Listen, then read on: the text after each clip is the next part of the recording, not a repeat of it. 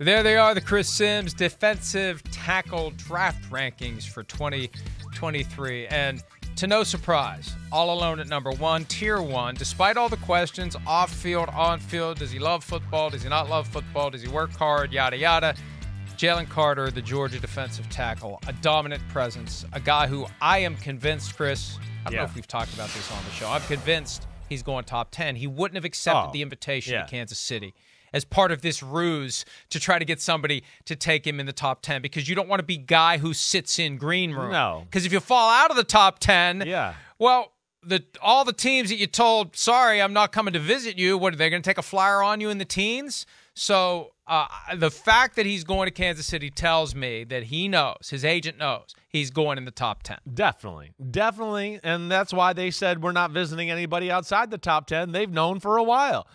This is arguably the best player in the draft. That's why. I mean, it's out of the if you take the quarterbacks out of the situation, Jalen Carter or Tyree Wilson from Texas Tech are the two best players in the draft. This is a guy that, Mike, I mean, there's nothing he can't do here.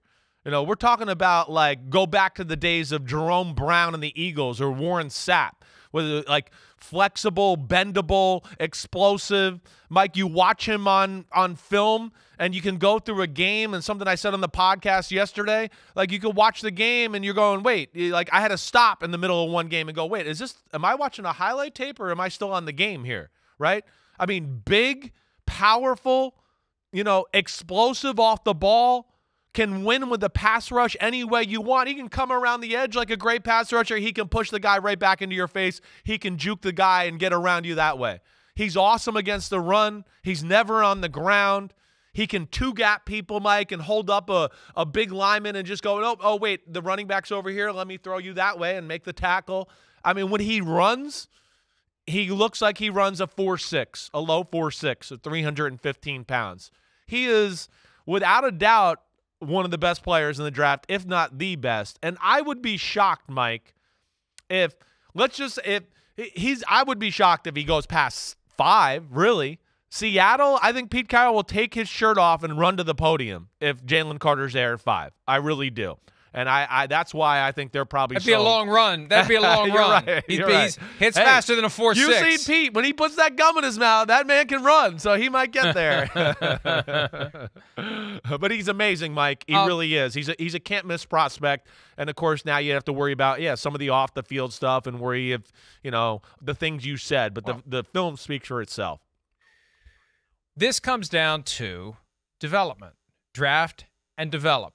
What kind of influences do you have in your organization to speak to the better angels of a guy who may be inclined to do something he shouldn't do?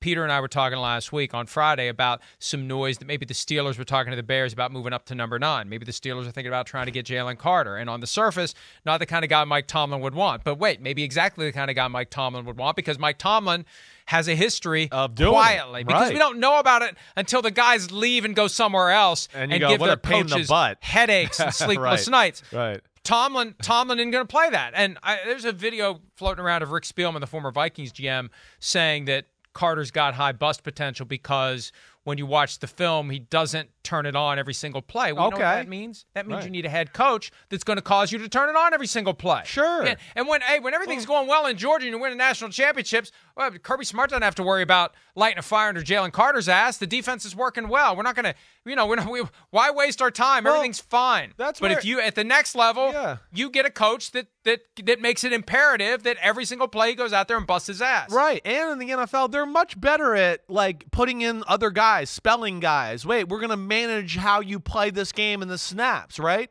There's some drives where you look at and he gets tired at the end of the drive, and I want to go, okay, look, it's college football. The team didn't huddle. They're looking over at the sideline. Everything's quick, and he's been on the field for 12 plays in a row. Okay, I mean, every defensive tackle in the history of football gets tired after that. Everyone. So that's where, again, it gets a little nitpicky there. I don't always love that. He's going to get in the NFL, and he's going to have to play a little more than 50% of the snaps of the game. They're going to make sure he's fresh for the right moments of the game. They're not going to be like, hey, it's play 14, and they're on the 37-yard line. We need you to go all out one more time, play 14 in a row. No, that doesn't work. That's not how it goes. Aaron Donald doesn't do that. He's in for 3 or 4 or 5. They take him out for 2 or 3. He's back in on that kind of drive. That's what they'll do with Jalen Carter. He's a can't miss, Mike. He's the best D tackle I've seen since I've been on this. Quinnen Williams was a number 3 pick a few years ago. He's better than Quinnen Williams. One of the things I wrote at the end of my little evaluation, I just wrote, this is like all-time great type of talent. He has a chance to be that. And that's where, when I hear Steelers might want to trade up to number 9, I just go, yeah, so do I. I'd also like $1 billion in the bank account. I just would be shocked if he's there at 9. Would be shocked, Mike. I just go, if Houston takes Tyree Wilson at 2, which I wouldn't even be shocked if they win Jalen Carter at 2, I would think Arizona's taking whoever's left over from that. They need that. And then Seattle, of course, if he's sitting there, I don't imagine Seattle or Detroit letting Jalen Carter go by, right? So that's where I just have a hard time thinking he falls really past 5, but 6 at the most. I just hope he lands in a spot where he gets the coaching and the support he needs to be the best player he can be. I had a GM explain to me a few weeks ago, the risk of taking him high is if you do, you validate the behaviors that gave you the concerns in the first place, and that may make it harder to turn him around. I wrote that it would be good for him to maybe slide a little bit, light a little fire, get him to recommit. Yeah, I hear you. Because, his first thought's going to be, if he would be the 5th overall pick, all that stuff, all that noise, hey, I still got taken where I was taken. I can still live my life the way I want to live my life. He needs a coach and a support system that will get the most out of him, push him to be the best he can be. All right, let's do this. Let's take a break. We'll talk more about Chris's top defensive tackle prospects for the 2023 draft when PFT Live continues right after this.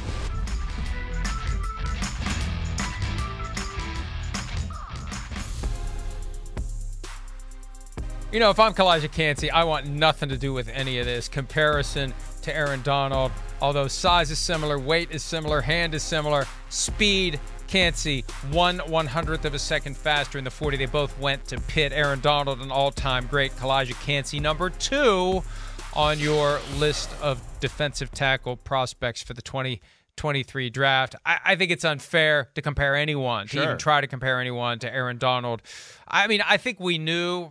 I remember thinking, he's not a big guy, but so what? The guy, you just don't know until he gets to the NFL. That's right. But as he was sliding through the top 10, I remember it 9 years ago, I'm thinking, this guy's going to be good. This guy's going to be good. And the Lions are the ones who should have taken him. The Vikings should have taken him. Multiple teams should have taken him.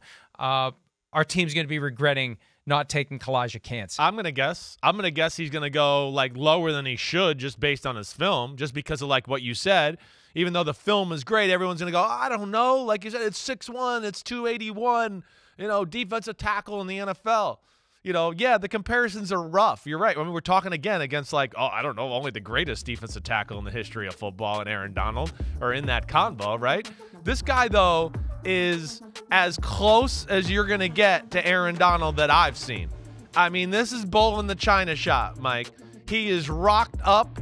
I mean, when I talk about explosive and twitchy and gets underneath people's pads, I mean, he's unbelievable. He has incredible lower body strength, right? He can overpower you, make you miss.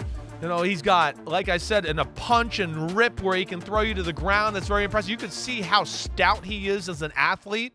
I mean, he can do it all. There's only one negative, and it's the size. And it's okay. Double teams every now and then he can get, moved a little bit. All right, well, that's you're going to have to deal with that. Aaron Donald gets moved on double teams too sometimes. You're going to have to pay the piper for that, for the fact that he's going to bust through the line of scrimmage and, up 12 plays a game. Sorry, London. There we go. Boom. So that's what he's good for right there. But, man, you talk about disruption, F the play up, Mike, in the backfield. He can do all of that. Sorry, I'm on a roll. Well, and what's worse, to get moved by 2 guys or to blow the play up so badly that the guy with the ball goes where you were and you get downgraded for that. Yeah, that's right. We see they do that to Aaron Donald? Yes. Because he wasn't in his spot because he blew up the line. Right. He was 6 yards in the backfield, and they were like, well, he left a gap there. And it's like, well, nobody thought he was capable of just busting through that easy. Yeah, that's some of that here. And on that, too, like, the double teams, like, I had heard some of the talk about the guy, oh, he's smaller and he worried. Like, I came away watching games going, damn, the double teams are better than I expected. I mean, it's damn good. And he's so strong, too. A lot of the times he busts through the middle of them. So, again, he's not the perfect specimen, but I think, Mike, he's someone that goes somewhere between 10 and 25 in this draft for sure. And, there's just not a lot of humans, that are 281 that can move like that and be as explosive as this kid. Clemson's Brian Brzee is number 3 on your defensive tackle rankings. He was one of the darlings of the top 10 of the mock draft set in January. And this is why I hate mock drafts early. I hate mock drafts late. I hate mock drafts, period. But early on, the people in the media don't know. Then they start finding out what the teams think, and then the guy drops like a stone. I assume that's the explanation. He was just overrated by the people who evaluate these guys before the team evaluations catch up. Right. I would say maybe a little similar even to, Will Anderson, in my opinion. And it's the same storyline usually with these guys. Number 1 recruit, went to a big school, pretty good. He's got to be a top 10 pick. He's got to be a top. He was number 1 from Rivals.com, so the NFL has to make him number 1 too, right? No, not necessarily. The dude's real, though. Let me just say that. Yeah, he was, unfairly put into a top 10 conversation that, he's not there as a football player. But 298 pounds, 300 pounds, incredible athlete, can do everything on the defensive line, Mike. He's really like what you would call a 3 technique, I think, at the end of the day, that can be on the edge of that guard, between the guard and the tackle, and he can win with his quicks and his explosiveness off the ball.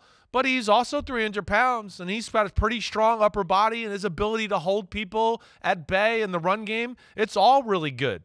He's got very good change of direction skills. He's going to be a handful as an interior pass rusher. Yeah, but, is he... I think when people talked about him, they thought, oh, this is a guy that's disrupting and just making plays, play after play after play. No, there's some flaws. You can watch a Notre Dame game and go, ooh, that guard had a good day against Brian Brzee. He did not necessarily dominate the way you'd like, right? So there's some things there. But either way, what I said about Calijah Kancey will be the same thing with Brzee. He's 300 pounds. He's an unbelievable athlete. There's really no glaring negative at him at all, and he does a lot of things really, really high level. So, top 20 pick, no. 20 through 32 or towards the end of the first round, that's kind of where I see Brian Brzee being drafted. Next up, Mozzie Smith from the Maize and Blue of Michigan. Right. One of the strongest guys in the draft. Does the strength translate to what you've seen on film? Well, not always. He's a freak of nature in the fact of he's 330 pounds and he's like a dancing bear. I mean, he can run, he's quick, he can change directions. As you can see right there, that doesn't look like a human being that's 330 pounds, at least to me. I mean, I know it looks really big, but it's pretty put together. There's not sloppiness there. Here's the thing that was shocking about him, Mike. You turn it on and you're shocked about how big and how athletic he is, but then you're also a little bit like, damn, he gets blocked a little too easily or moved by double teams easier than he should for his size. So there's a little bit of a power or an anchor element that was a little disappointing for the guy. At times seemed almost like not mad enough that he's getting blocked, in my opinion. But again, like we're saying with a lot of these guys, first off, it's a draft with not a lot of blue chip players, and this guy's huge. He's athletic, and he can do a lot of different things on the defensive line, and I think because of that, he goes somewhere at the end of the first round. All right, let's take a break. We have been working our way through the various divisions, 2 teams per segment with their draft needs. We're going to look at the NFC East, starting with the Giants and the Cowboys. Oh, gee, man.